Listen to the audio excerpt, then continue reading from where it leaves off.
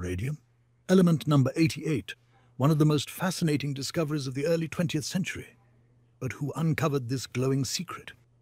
In 1898, Marie and Pierre Curie, a brilliant husband and wife duo, discovered radium while investigating the mysterious element uranium. They isolated radium from the mineral pitchblende, a discovery that would change science and medicine forever. Radium's glow is mesmerizing and deadly. This element is over 1 million times more radioactive than uranium. It emits intense alpha, beta, and gamma radiation, giving it that eerie luminescence.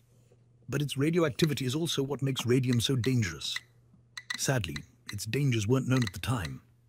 The infamous radium girls, factory workers who painted watch dials with radium, paid a tragic price, suffering severe radiation poisoning. Today, we understand radium's power, both its potential and its risks. It paved the way for advances in cancer treatments and deepened our understanding of radioactivity.